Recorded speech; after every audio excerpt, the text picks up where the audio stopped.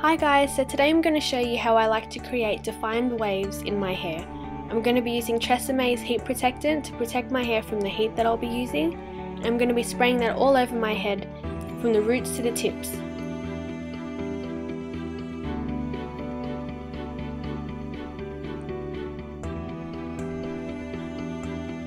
I'm then going to brush out any knots so that it's easier for me to wave.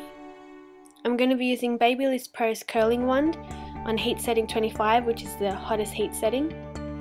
I'm going to be using Crocodile hair clips to prevent any kinks, and it holds my hair really well. I'm going to start sectioning off my hair from both ears all the way to the back and clip the top section up so I'm left with the bottom layers of my hair.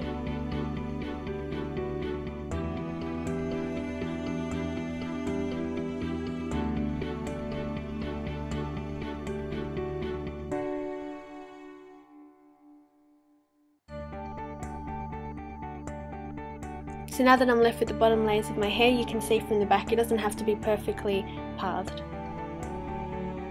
I'm going to be using Loreal Elnett's hairspray. It's a lacquer hairspray, so it doesn't weigh the hair down, so I've heard.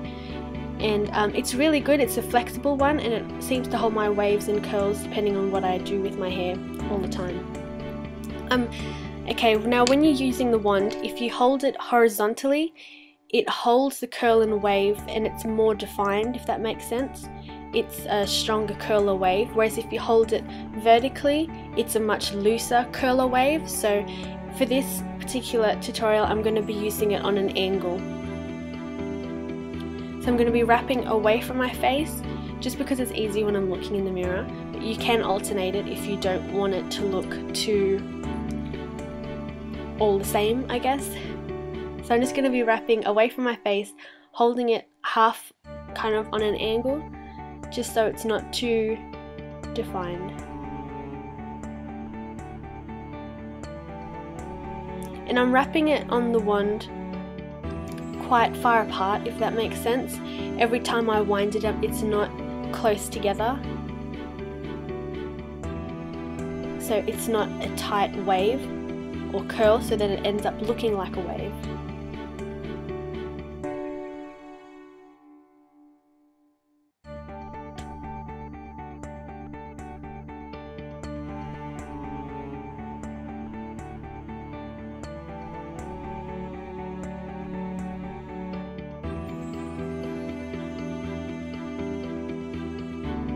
I'm then going to hairspray each section, and then there you go, I've got my bottom section done. I'm then going to section off my hair on the sides of my head, all the way from the back, poking through to the front, just above my ears where I want to section off, because I find it easier later on when I'm sectioning off the back of my hair.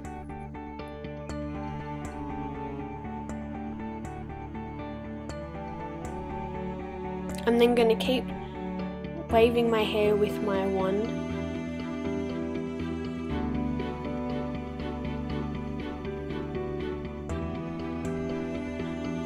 So when you do like wave your hair with the wand, just wrap it around as it is.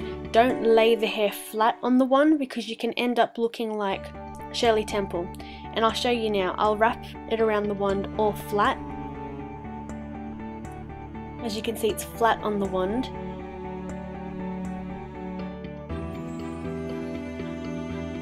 And there you go, it's more like a Shirley Temple piglet kind of curl.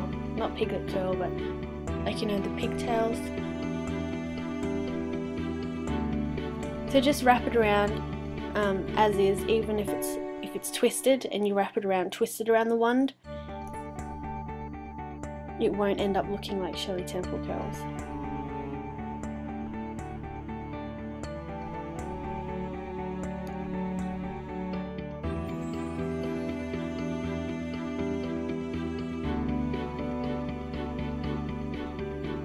So now this is when you want to start sectioning off the path you want. I like it down the middle, so now I'm going to start sectioning it down the middle. If you want it on the side, this is where you section it off to the side, path it to the side. I'm just going to brush it out and clip it out the way, and then start on the one side.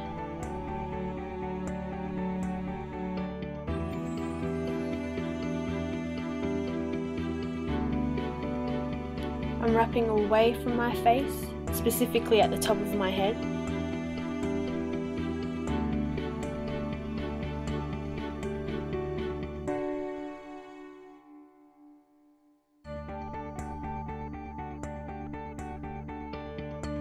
And I don't like to curl or wave my hair too close to the roots of my head because I don't want it to be too puffy. I just want it to be a defined wave halfway kind of down my head, if that makes sense.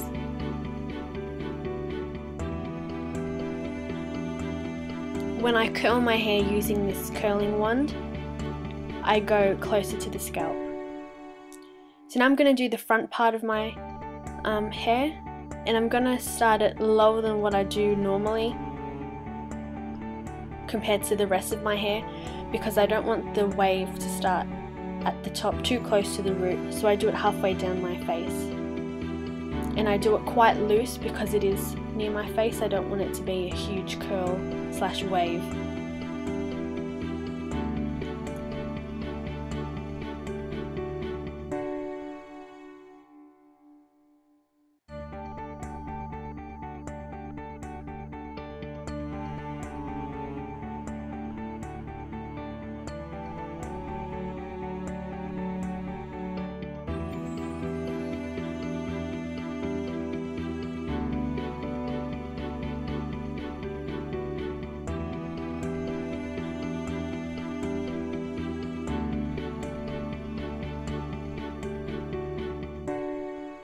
So now I'm going to do the same as what I did on the other side.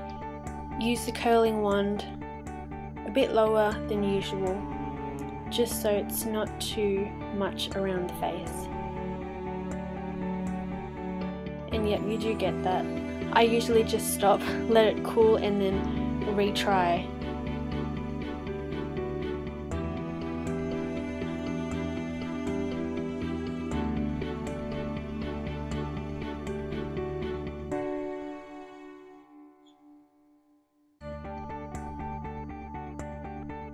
So to prevent it from being so flat, as you could see before, I'm going to just use the curling wand, like the base of the curl, the base of the wand where it's thicker, just underneath some of the hair. So I'm just going to section it off and just hold it underneath and then keep lifting it. So there's a bit of so you can kind of see how it looks. These are waves. Slash curls, actually. They're more so waves. I don't know, I would consider these waves because they're not like ringlet. Why is the lighting funny? Anyway, so that's how I created. I don't know why the lighting's funny. So that's how I like to get just defined waves.